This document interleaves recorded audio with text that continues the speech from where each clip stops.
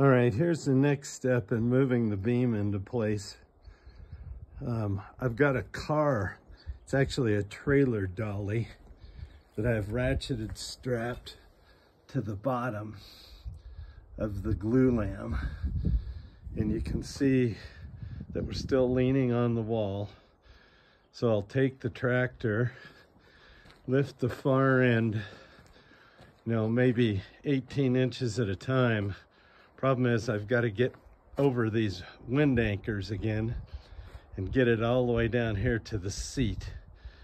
So we'll just do it in baby steps. But there you go. We're getting there. I got my footings set last night and poured,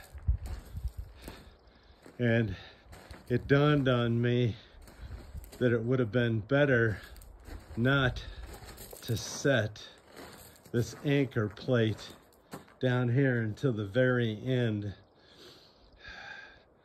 I mean, it makes it more difficult, but I've got it all lined up with the strings and levels, but I think that would have been smarter. Just let this set the block and then set the plate at the last minute, fill the cavity, and then put everything in there. I don't know.